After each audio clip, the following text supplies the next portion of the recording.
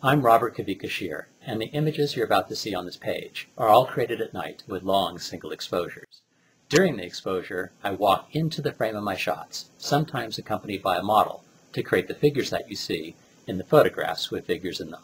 There's no Photoshop and no multiple exposures, and the exposure times last from 1 minute up to 7 hours. The star trail photographs, like the General Grant giant sequoia, are between 4 and 7 hours long, and they record the movement of the stars as they appear to go across the sky and etch into the negative. Enjoy the galleries.